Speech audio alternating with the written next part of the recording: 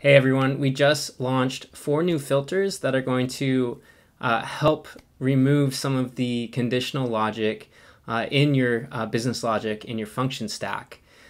So they are going to be especially helpful when you are editing a record or object and you only want to update certain fields if the value isn't empty or if it's not null. And I'll go into a specific example here. So let's go ahead. Let's first, let's just jump to the API here and we'll get right into it. So I'm going to go ahead for my product table here. I'm going to open this edit product ID. So how this is set up right now, it updates every field if the value is empty or if it's included, right? So there is a tutorial out there that shows the conditional logic of how you would currently do this.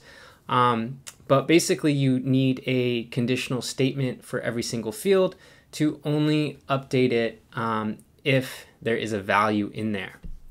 So with these 4 new filters, which I'm about to demo, you can get rid of those conditionals and have a nice clean function stack.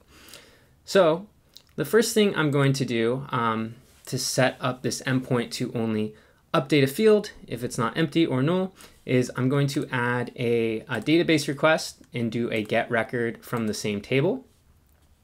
The field value here, I'm going to make sure it's the product ID, and we'll just call the variable the same name here. I'll go ahead and hit save, and then I'll drag it right above. So now we would normally start our conditionals.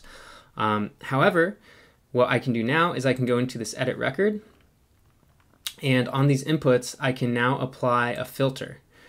So I'll go ahead and choose a filter. I'm going to do first not empty. So it returns the first value that is not empty. And then we also have first not null if you're dealing with null values. So I'm going to select first not empty here. And the value is actually just going to be that variable from the get record. And it's just going to say dot name here. So if it's not empty, it just takes place of its current name. So I'm just going to go ahead and apply this first not empty to each field here. I'll say first not empty, and then the variable product, and then we'll use dot notation here to say description, and then with price as well. First not empty, we'll do the var product dot price update, and then I'll just skip category because you get the picture. Let me go ahead and just hide category here so we won't update category at all. So I have name, description, and price. So first of all, let's go ahead and look at just what record 1 currently looks like. So let me just go ahead and put in record 1 here. So you can see it's a speaker, says something about Bluetooth in the description, and the price is 100. So let's say we only want to update the price. So now maybe there's a sale, and let's say this goes down to 50. So when I go ahead and run this, we see that everything else remains the same here, but the price was correctly updated. Let's go back. Let's do a reset here. Let's change the name. We'll say something like maybe Bose speaker, and we'll go ahead and run this, and the name gets updated. So that's the first method there, and you might want to use that on the edit record. So that is the first not empty filter. Now we also have these set not empty and set not null filters, and those will come in handy when updating an object.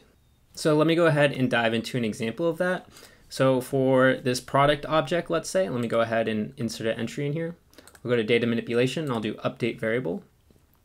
And I'm just going to update the product variable by itself here. So var product. Okay, and so now what we can do is we can apply filters to this object. We'll go ahead and search set.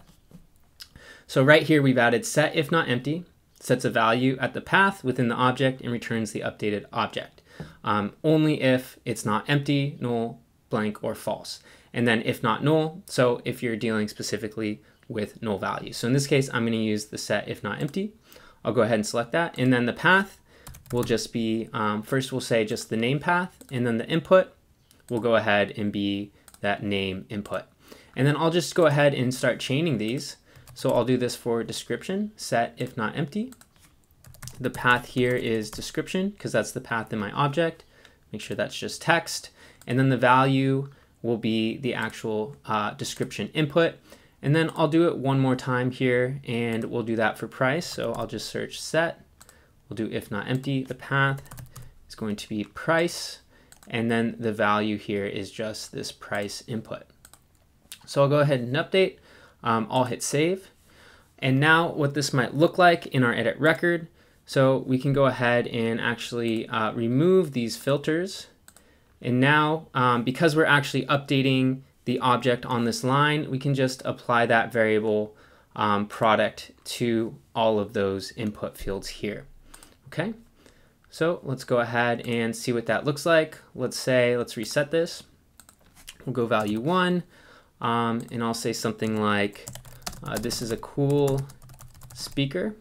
And then we'll go ahead and run that, and you can see that the name will be the only thing that gets updated. So we'll look at that one more time. When we reset that, we'll leave the name. Let's go ahead and just say something like this plays music, and the price now is 6,000. So we'll go ahead and run that, and you can see the description and the price were updated, and the name remained the same from the last update. So there you go. I think these filters are going to save you a lot of time, make your function stack a lot cleaner, and just make it a lot easier to work with updating both records and also objects. So hope you found this was helpful, and can't wait to see you guys include this in your project. Please like this video and subscribe to our channel if you thought it was helpful.